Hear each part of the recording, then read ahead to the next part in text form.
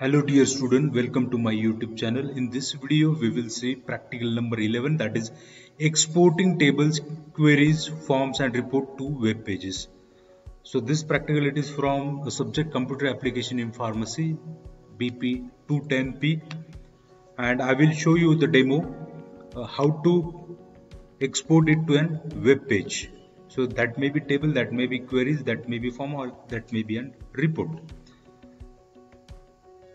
So this practical is also related with an earlier practical. Firstly, you should understand how to prepare this table, queries, forms and reports, and then this practical it will be later that to export all this into a web page. So this practical it is important for designing of an websites when we want to upload any kind of an web page, or when we want to upload any kind of an table, forms or reports on our website. So we need to understand exporting of these tables, queries, forms and reports. Like the video and subscribe the channel for more updates.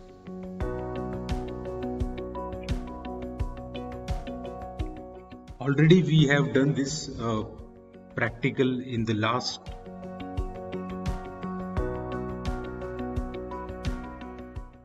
experiment. See, we are having some tables and queries or any form that we might be having. Now what we want to do, we have to convert this into a web page.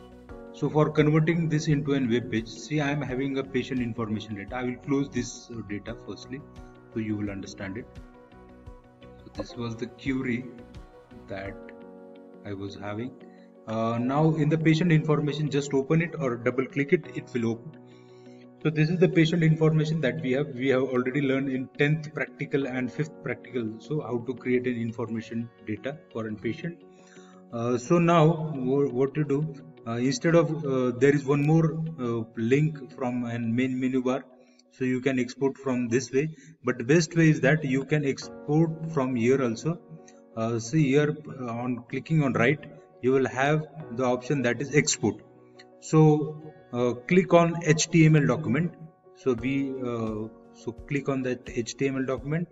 Once you click on that HTML document, select the browse wherever you want to browse it. So you can I will change my destination where I want to save that web page for later information. So after that, computer application. Okay, I will save over here patient information, and there are some options, export data with formatting and layout. So just I want it in that format, and once the data it has been saved, it will be open. So I will click on that also, and I will show it how the data it looks. So this data it is important for creating an web page. So just OK it. So there is no need to do anything, just OK it. Okay, now once it has been okay, see this extension it is of an Chrome, and you can see that according to the layout,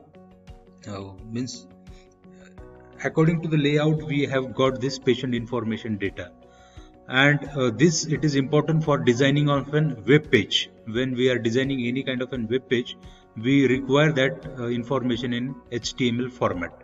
So HTML means web page. What web page? Now you can see that. So just I have saved this patient information data. So this is the patient information data which I have saved. So I will just open it. I have opened it in Chrome already.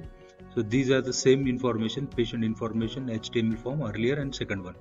So you can open by this way.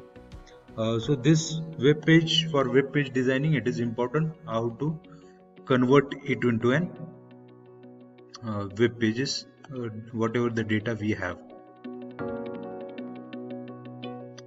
If you are having any queries related with this practical, you can comment me in a comment box, and thank you for watching the videos.